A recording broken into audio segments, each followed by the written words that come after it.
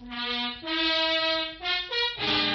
Shenley Laboratories, producer of Penicillin Shenley and Shenley Pharmaceuticals, presents the Encore Theater. The Encore Theater play tonight, Dr. Ehrlich's Magic Bullet.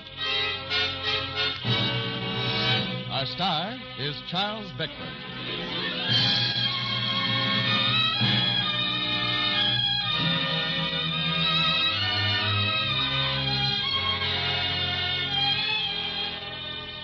Tonight, Shenley Laboratories presents another in a new series of great dramatic programs.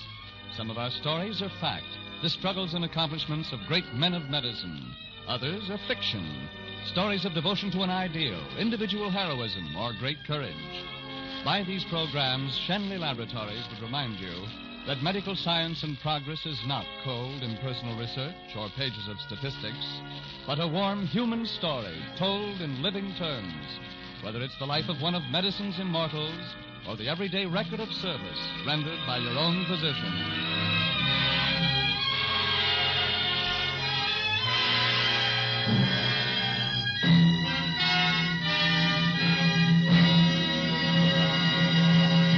And now, Dr. Ehrlich's Magic Bullet, starring Charles Bickford as Dr. Ehrlich.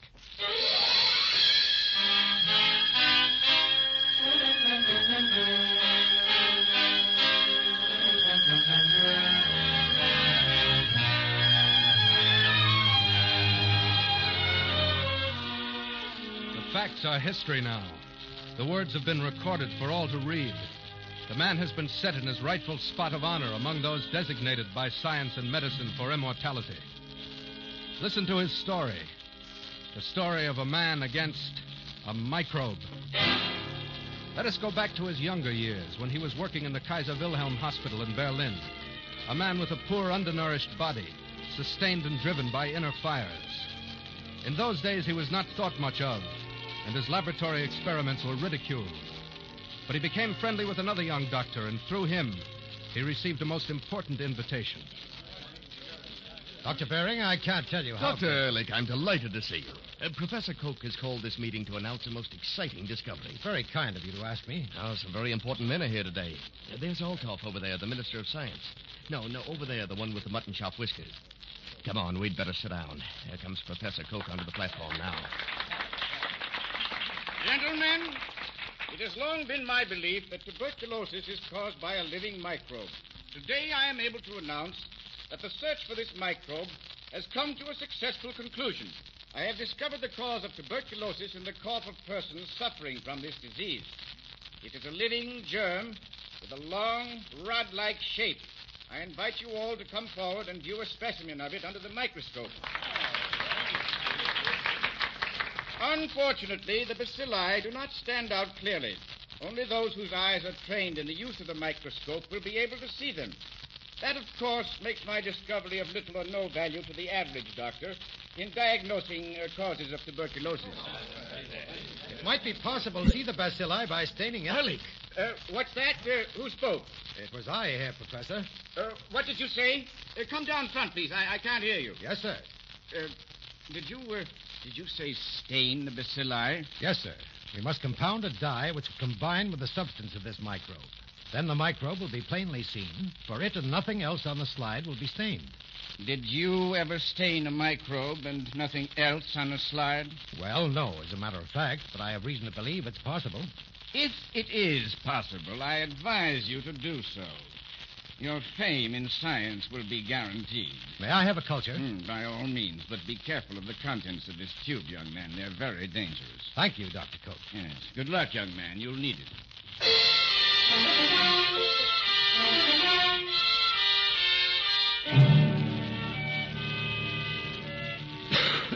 Oh, Paul, that cough has me worried. Oh, I'm all right, Hetty. Stop acting so much like a wife. You were saying, Emil? You've been working on those slides for months without getting anywhere, Paul. Maybe you should give up. Perhaps your theory is wrong. Don't say that, Emil. I know my theory's right. Paul, that cough... It's too cold for you in your laboratory. I made a fire. What? Did you say you lit a fire? Why, yes, Paul. Oh, no. What? Well, what's the matter, Paul? You ruined my slides, that's what.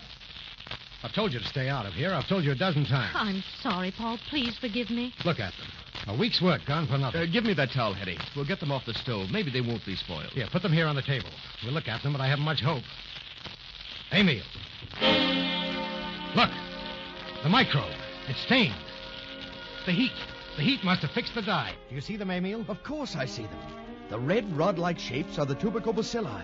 Anyone can see them now. Oh, this is marvelous, Paul, marvelous. My dear, dear Mrs. Ehrlich, will you marry me? My darling Dr. Ehrlich, of course I will.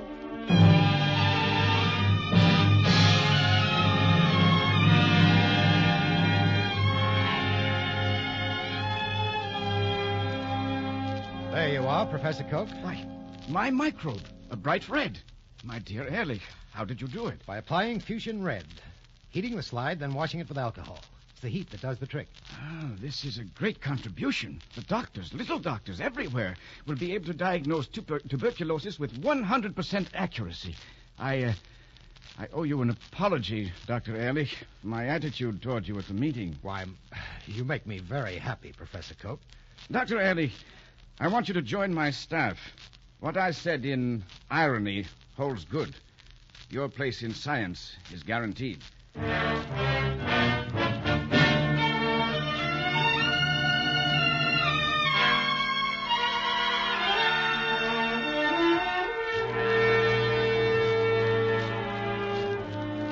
Man against the microbe. It was the beginning of the fight for him, and he would still be fighting when he died. They sent him to Egypt before they let him work to get rid of his cough. And while he was there, he began to study the effects of snake bites on people. And he began to wonder why snake bites were fatal in some cases and not in others. So when he came back... This is your laboratory, Dr. Ehrlich. I hope you find it satisfactory. Now you can go ahead developing new staining methods. I'm very grateful. But with your indulgence, I'd rather not work on dyes at present. Oh, indeed? Well, in that case, you might join your friend Dr. Bering in his diphtheria experiments. The number of new cases is alarming, most alarming. It looks as if we're in for an epidemic. I'm afraid diphtheria is not what I'm looking for either. Well, then what in heaven do you want to do? Right now, I want to work on snakes. Well, Ehrlich, I laughed at you before, and I was wrong. If it's snakes you want, very well. You shall have snakes.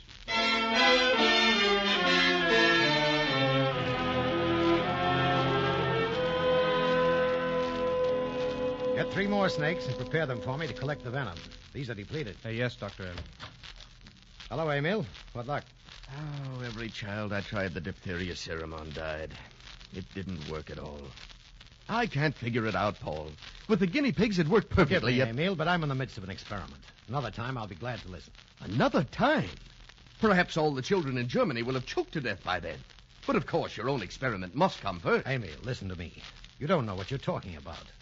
When I was in Egypt, a man and a boy were bitten by an adder, the same snake. The boy died horribly, but the man wasn't even made sick. I'm only interested in diphtheria. Please, Emil, here's the point. 3 times before he had been bitten. 3 times. Each time, the venom had less effect. The symptoms became less and less severe. This last time, he wasn't even sick. Immune, huh? For weeks now, I've done the same thing experimentally, infecting animals with gradually larger doses of snake venom until they were getting shots that would ordinarily kill 100 of their species. Go on. All of which proves that immunity is not a quality of the blood, but something in the blood. Specific substances that are formed by the cells. A chemical army which destroys bacteria and poisons. I'm beginning to see what you're getting at. Look, this graph represents the development of immunity to snake venom. It shows how you can increase the quantity of antibodies to neutralize any given amount of poison. Yes. Do you think in diphtheria... Why not? We have only to store a sufficient quantity of antibodies in an animal by injecting it. Not once, but 10, 20, 30 times. You mean that the blood of a horse, perhaps which had withstood 20 increasingly large doses of diphtheria toxin, would cure a child? That's my theory. Paul, I want to beg your pardon. Emil, there's never any need for apologies between friends. Friends become friends because they understand one another. Here, let's get to work.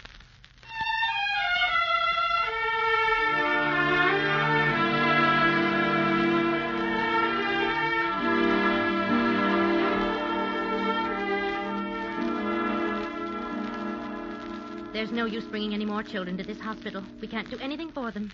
They might as well die at home. I have given orders to put up beds in the corridors, in the offices. We can't let them die in the streets. Come in. Dr. Ehrlich. Dr. Bering. What are you doing here? We have a new serum we're going to try. We were sent over by Professor Koch at the specific urging of Minister Althoff. Bering, what's the use? You tried your serum several times before, and it failed. In the laboratory, this new serum showed itself 100 times as effective as the old. Bering's old serum was good in the laboratory, too. Nothing can stop the epidemic unless it is this serum. You cannot ignore the possibility. You are right, Dr. Ehrlich. We cannot ignore any possibility. We will give the serum a last and final test. I will give you a ward with 40 diphtheria patients in it. You will give the serum to 20 patients and withhold it from the rest. If there is a higher percentage of recovery among the patients treated than among the untreated ones, we will know the serum has some value.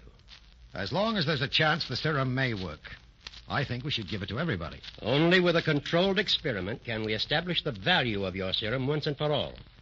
So remember, 20 get the serum, and 20 do without.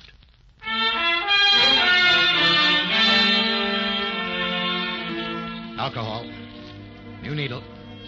Too much. Check again. Another syringe. All right, prepare this boy. Paul, he would make 21. Look at his eyes. Did you deny him a chance to live? No, but Hartman said... I'm going to inject them all. Are you with me? I'm with you, Paul.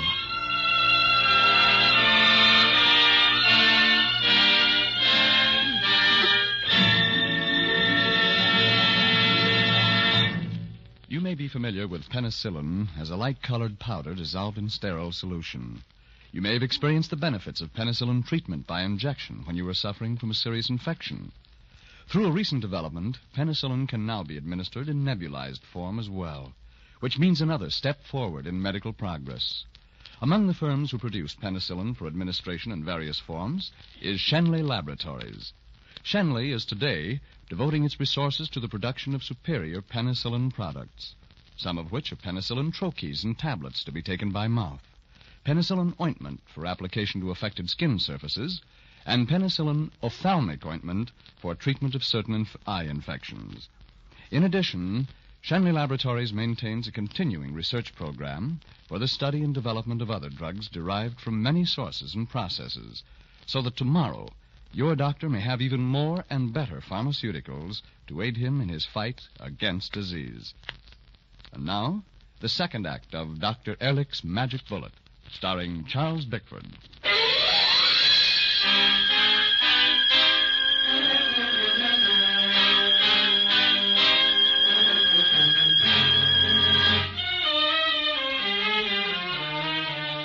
Ehrlich had a bitter quarrel with Hartmann after they'd finished the injections. And he and Bering left the hospital with the knowledge that if their serum failed, they would be objects of ridicule. They went to Ehrlich's small house and began to pace the hours until they should hear. And at last an orderly came with the ominous message that His Excellency Minister Althoff was waiting to see them at the hospital. Since when do young research men ignore the instructions of distinguished physicians? In all my experience, I have never heard of such a thing. I was wrong, Your Excellency, I know.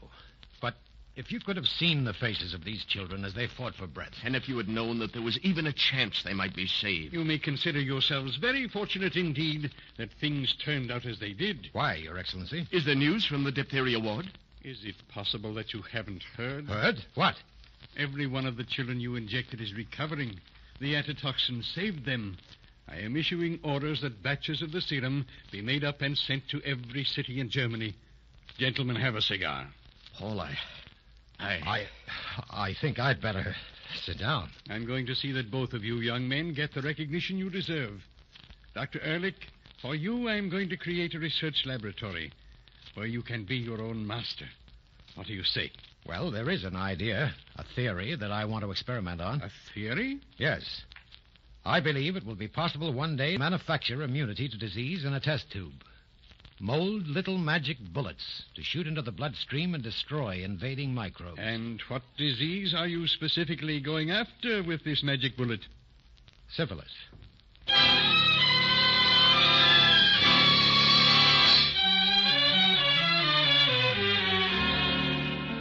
10 years of study, experiment, study. 10 years. Gentlemen, we have two factors to reckon with. The poisonous effect on the cells of the microbe, which of course would affect a cure, and the poisonous effect on the cells of the body, which would be fatal to the patient. Each shall be represented by a line on this chart. The further apart we can push these two lines, the closer we shall be to success. When they are the width of this chart apart, we shall have found the magic bullet. It may take heaven knows how 10 many years of hundred concentration and labor, of disappointment and progress. 10 years. At the end of which Bering, now a distinguished professor, came to see him. And an old friendship seemed lost, for Bering and Ehrlich found themselves strangers. Paul, I have come here at Minister Altoff's request. He's been having difficulty with the budget committee. They don't want to grant your appropriation.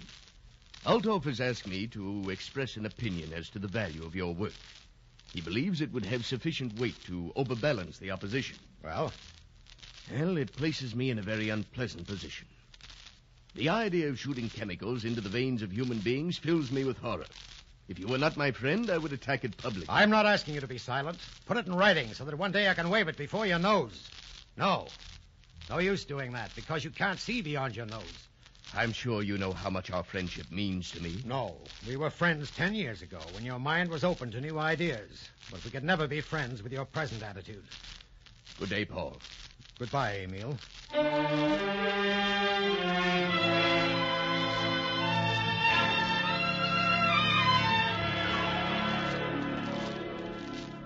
Bering went back with his unfavorable report, and Ehrlich's funds were cut in half.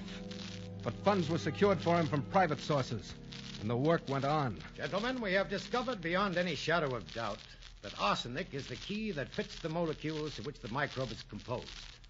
But it also fits the molecules of which the brain and nerves are composed.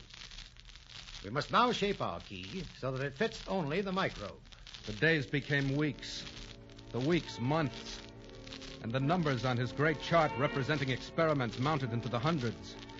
And gradually, the lines grew farther and farther, until the numbers on the chart reached 606, and the lines were the width of the chart apart.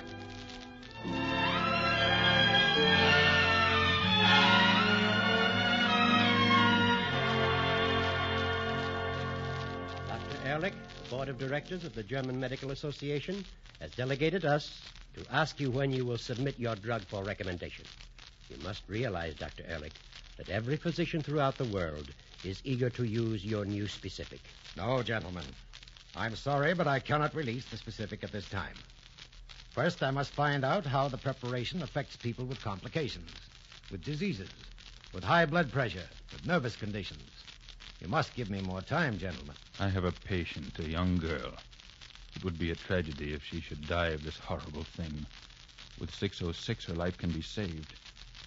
I'm an old man, Dr. Ehrlich, and you will forgive me if I speak freely. I recall that some years ago there was a diphtheria epidemic, and a young doctor, unknown then, transcended the scientific attitude to relieve some suffering children. If there is a remedy in the name of humanity, surely that doctor will release it to the public. There is nothing I can say in answer to so eloquent a plea, Doctor. I will see that you gentlemen get the specific as you require it.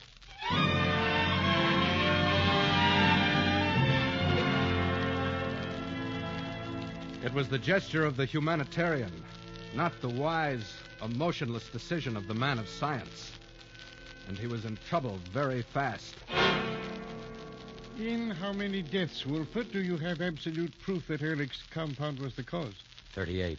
As publisher of the most influential newspapers in the country, it is your duty to reveal the truth about this damnable drug. I have here an article of my own writing which will serve to launch the attack. I'll read you part of it. The victims of 606 were as surely murdered as if they had been stabbed from behind. How can such a dangerous drug be distributed in enormous quantities in our country?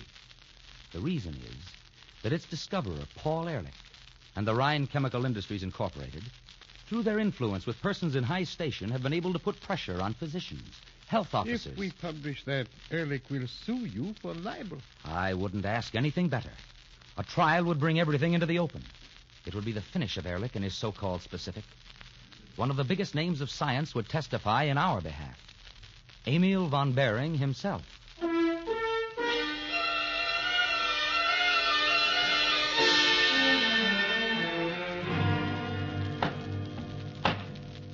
Before resuming, the court must once more remind all parties concerned that this is a trial of libel, and that the sole question which concerns us at this time is, did Dr. Ehrlich distribute a poisonous product which caused the deaths of numerous individuals, and did he continue to market the product for personal profit after he had knowledge of these deaths, as stated by the defendant, Dr. Wolfert, in his article?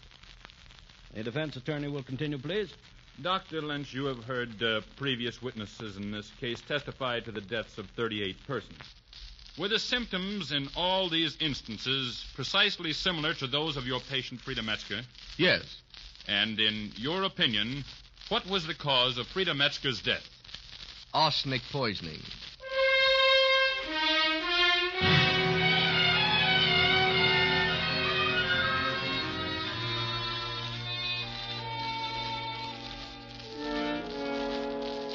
Your Honor, of course arsenic is a poison. There can be no question but that arsenic killed them. I object. Dr. Ehrlich is injuring himself through testifying without legal advice. I want no legal advice. It's a question of truth. To a great extent, I am responsible for these deaths. It would not have occurred had I withheld 606 until I was able to test every reaction to the drug. These fatalities, however, have taught us that in certain rare instances, a chemistry occurs within the body which breaks down the compound and releases the arsenic. And now we know also that each of these individuals flies a danger flag, an intense itching of the skin, which manifests itself in ample time to discontinue treatment. In the future, the preparation may be prescribed to any sufferer without risk. Your Honor, we are not concerned with the rosy future which Dr. Ehrlich paints. The relevant point is his admission that 606 caused the deaths of 38 people. I am only trying to help the court understand the real nature of these deaths. The court understands well enough without your assistance. I demand that the counsel for the defense show respect toward my client. Gentlemen. I'm afraid that your observations are irrelevant to this issue, Dr. Ehrlich. Irrelevant? Next witness. Paul Myrtle, who audits the books of the Ehrlich Institute.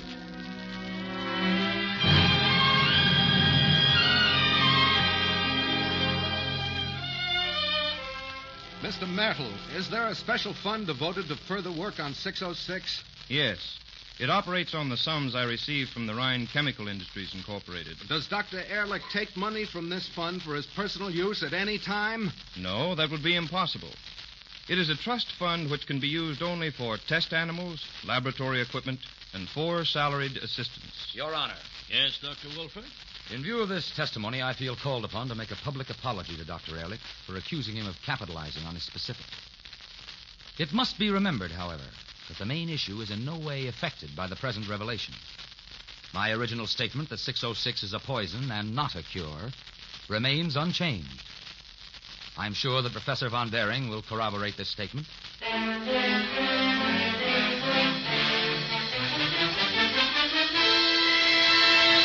Will Professor Emil von Behring take the stand, please?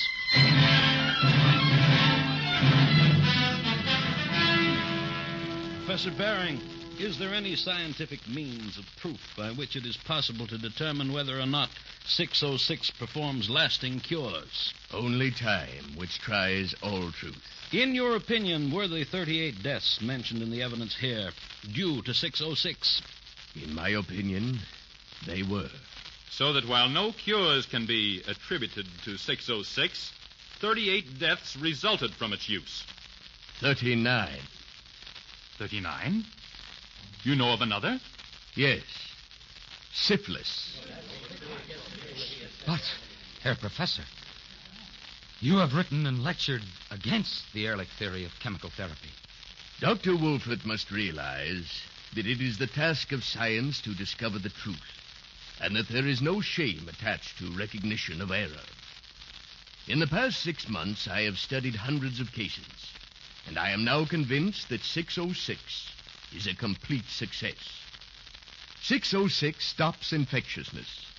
The individuals who are treated with it are no longer capable of passing on the disease to others. And if there is no transmission of the infection, the disease must necessarily die out. True, 38 individuals are dead from 606. But those dead must be thought of as martyrs to the public good.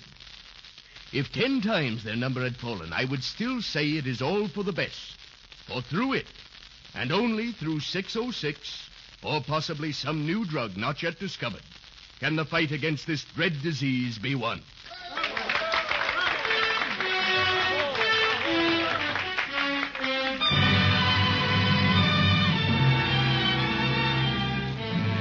The court is satisfied from the evidence that 606 is recognized by the medical profession as the best remedy yet developed for syphilis. And it is the court's hope that this trial will not only serve to vindicate Dr. Ehrlich of the accusations made by the defendant, but also that it will impress upon the world the full value of his great contribution to mankind. Therefore, in accordance with paragraph 186 of the Code, the defendant, Dr. Hans Wolfert, stands convicted of criminal libel and is sentenced to 1 year in prison. In view of the fact that he's not previously been convicted of any crime, the prison sentence will be suspended and he'll be placed on probation.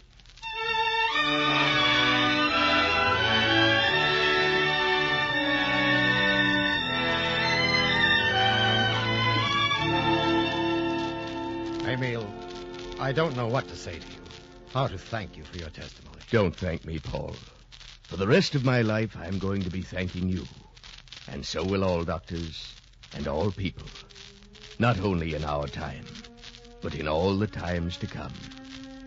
You're an honor to your profession, your country, and your century.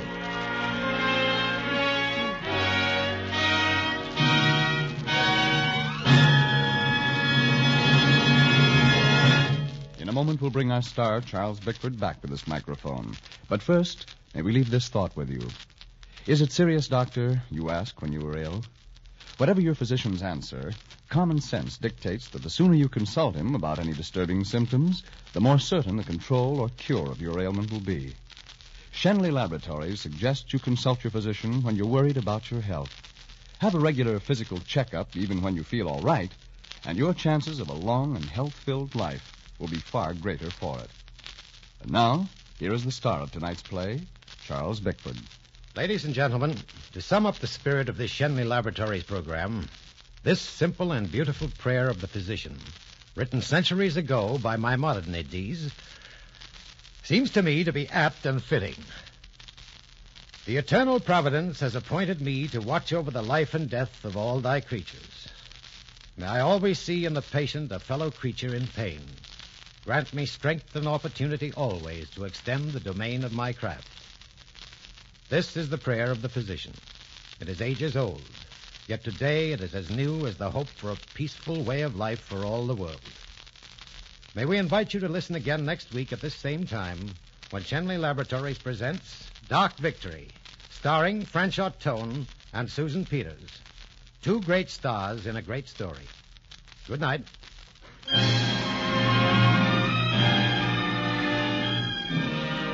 Dr. Ehrlich's Magic Bullet was produced and directed by Bill Lawrence and was presented through the courtesy of Warner Brothers, who this year is celebrating the 20th anniversary of Sound Pictures. It was a Gene Holloway adaptation. Charles Bickford will soon be seen in the Dory Sherry RKO production, Katie for Congress. This is Frank Graham speaking from Shenley Laboratories, producer of Penicillin Shenley, and inviting you to listen next Tuesday at the same time when you will hear Franchot Tone and Susan Peters in Dark Victory. This is CBS, the Columbia Broadcasting System.